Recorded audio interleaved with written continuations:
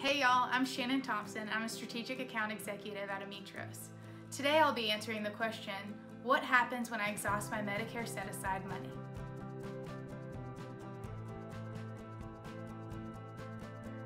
If your MSA runs out and you've exhausted your funds properly according to Medicare's guidelines, as well as reported on those funds properly, then Medicare steps in as the primary payer, and that is on future medical expenses related to your specific injury.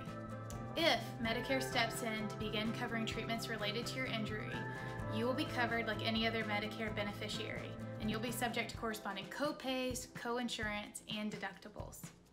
Medicare will only pay if you've previously enrolled in Medicare during an enrollment period or if you've managed your MSA properly.